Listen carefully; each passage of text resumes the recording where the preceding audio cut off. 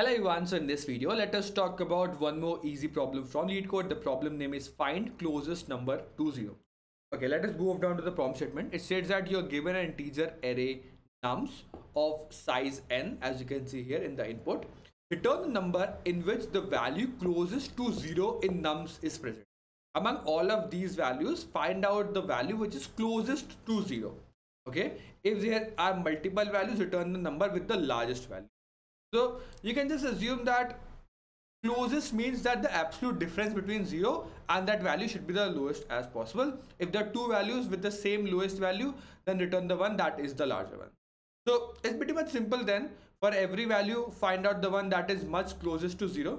If you are able to find out a closer one, then update that. If you are finding out a value that has already been found out before, so you just have to find out the one that is the larger one. You can actually just do it in O of n, iterate over all of these values and just find out the one that is closest to 0. So nothing much complicated here itself as well. Let's move down to the code part now. So what we have done here is that we will iterate over all these values one by one from left to right and check out the absolute difference between this value and 0, which will eventually give me the closest one to 0. So what we are doing is that we're doing a for loop and finding out the absolute difference between the nums of I and 0. And if that value is lesser than closest means that whatever is the value which I have seen the closest to 0 up till now. Okay, from left to right we are moving, and up till now what is the closest? So I've initialized closest as a very large number because the constraints are that it is up to 10 to the power 5. So I've initialized it 10 to the power 9, so which is a very large number, and the absolute value will always be a positive number. That is why I've initialized it a very large number, positive number.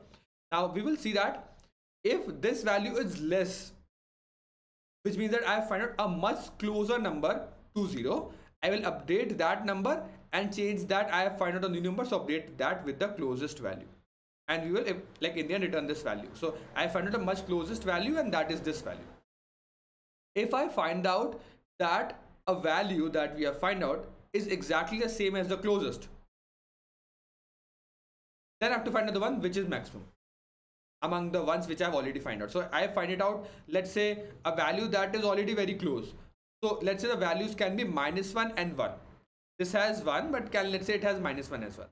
If it has -1 and 1 both, then which one I should choose? I will choose 1. I should not choose -1. Both of them are very close, but like closest distance between 0 and -1 and 1 is 1 only. But I will choose the one that is the larger one. So if I generally first find out the closest one, and when I find out two closest one, I will choose the one that is the maximum one, and then return the value. So I'm just doing that is actually asked in the prompt statement. Nothing much I have to do, and we just have to initialize these values accordingly depending upon the constraints, and in the end we can just return that. So that's the complete logic. You can pause on this video at this particular point, look at the code as well if you have any doubts, and you can mention in the comment box also if you have any doubts. So thank you for watching this video till the end. I will see you in the next one. Till leave coding, and bye.